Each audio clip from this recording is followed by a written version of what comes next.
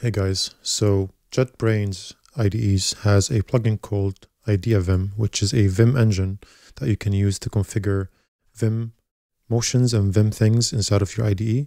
It has very good support for a lot of the Vim functionality that we are used to. And you can also use the vimrc file that you have in your system as well. In this video, I'm going to show you how you can install it and configure it. It's not a detailed one, but I'm going to show you the most important parts so that you can configure it however you want. All right, so when you open your IDE, you should have to go to this plugins, marketplace, and then search for IdeaVim. I already have it installed. Install this one. And then you can go look at your status bar here and open up IdeaVimRC. Now, you notice here that most of these things are kind of familiar to us because it is actually using some of the Vim RC things.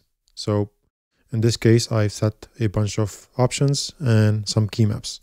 So the thing here is there are two ways, or there are two things that I've noticed that you can use to set up your different key maps.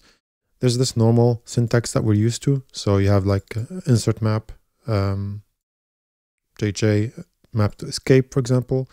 You can set your leader key to space, but then really the biggest thing is finding your actions. So in this case, actions is something that you can do within the editor. And that's really the heart of this plugin, I think.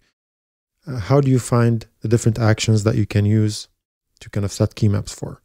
And so you can see here in my configuration, there's a lot of actions that I managed to find. And to save you some time, let me show you how this is done. Let's just open some random file here. And then if you open up this search all thingy and go to this actions, you have to search for Vim here or IdeaVim. And there's this function called, or this thing called track action IDs. Just toggle that. And now, anytime you press anything in this editor, you'll see some action IDs. All right. So let's say I'm here. I right click and let's say go to refactor, rename. Just click on that. You see the action ID is called rename element. Copy it, go to your IdeaVimRC, and I already said that, by the way. So if I search for it, here you see I simply map it to leader R, LR, and then put an action and then the name of that, or the ID of that action. And that's just rinse and repeat essentially for every single action you want to map.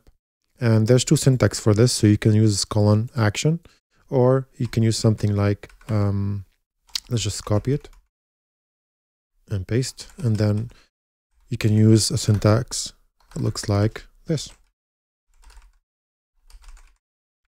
And that's pretty much identical. I like this syntax, but you can use either.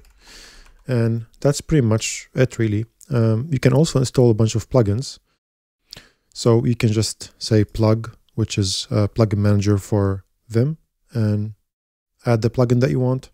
And then you can set it. I have them all set here. And then essentially you can just start using them. One thing to notice is if I go to my browser, this is the repo for the IdeaVim plugin. There's a lot of useful documentation I should probably look into. There's also a bunch of plugins that it supports. So Nursery, for example, to navigate your project files.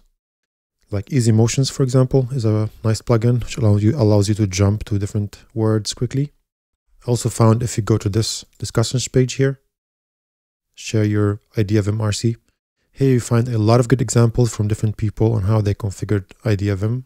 This is how I found most of my configuration actually. So many ways to do it. You can search for actions yourself, or you can even just look at other people's configurations, but that's how I did it. A couple things to remember. You need to find your action name or action ID. You can set it you can prefix it by action and just set whatever key map you want. That's the kind of the flow for this. You don't have to have all of them, but that's one way to do it. And by default, Vim Motions works perfectly. So, navigating with JQL, etc. Things like selecting things, etc. All that works perfectly. So you don't need to do anything special here. So that's a quick video for you. Hopefully you found this useful. I will be sharing my IdeaVimRC in the description below. And yeah, cheers.